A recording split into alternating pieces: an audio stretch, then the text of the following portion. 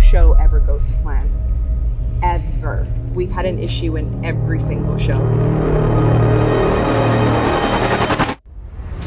The very first one in New York, our entire booth came damaged.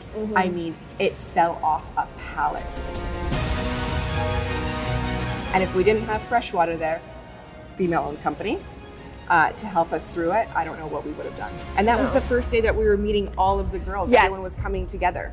We didn't know anybody. Everybody was strangers. Everyone flew across the country from all over North America. It was daylight savings, so the time zone changed. And they had to be up and ready to go at 6 a.m. Like 3 hours sleep. Yeah, like literally. Maybe. And we get to the show to set up our booth. Luckily, the company Freshwater that built our booth was there to help us.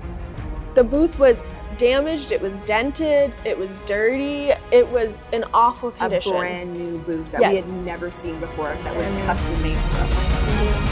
Tens of thousands of dollars. Nothing ever goes right.